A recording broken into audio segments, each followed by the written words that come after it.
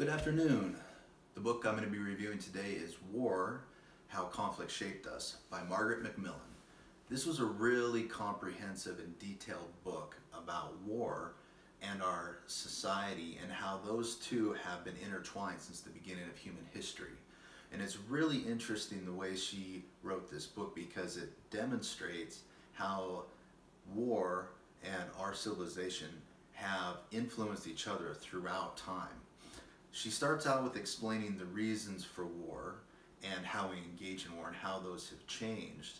And we've gotten to a point now where we're starting to fight over not only territory and resources and sexual partners like we did back when we were cavemen, but also now we're fighting over ideas that are both ethical and moral and religious ideas.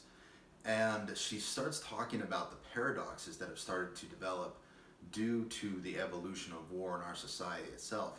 There was a time that it was thought that war would eventually become obsolete because we were moving from dictatorships to democracies.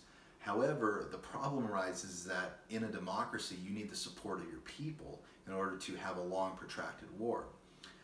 This is a problem because your enemy knows this, and so what they start to do is attack your civilian population by bombing their factories, bombing their farmland, or flat out killing civilians in order to ruin the morale of the population and get them to force their own government to end the war. So in some ways, wars aren't getting better and more calm, they're getting worse.